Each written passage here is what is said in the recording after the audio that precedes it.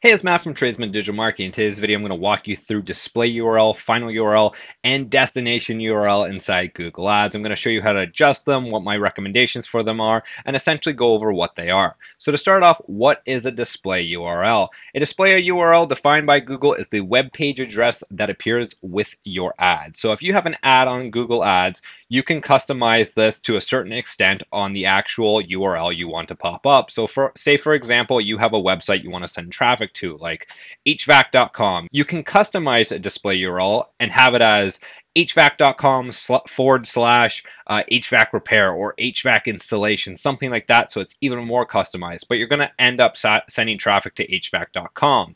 And that's essentially the difference between final URL and display URL. Display URL is the thing that actually pops up on your ad. It's not actually where the traffic's going, but it's what people see.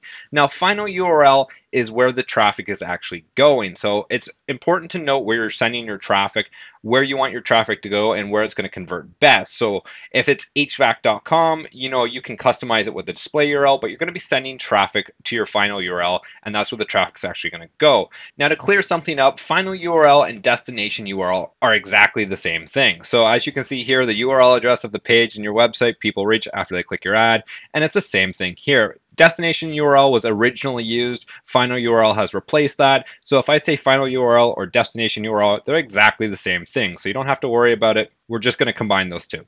So how do we go about adjusting our final URL and display URLs for our campaigns? What we have to do is go to the ads. We can go to a certain campaign if we want. I'm just going to go find a random ad here. And then we're going to click on an ad.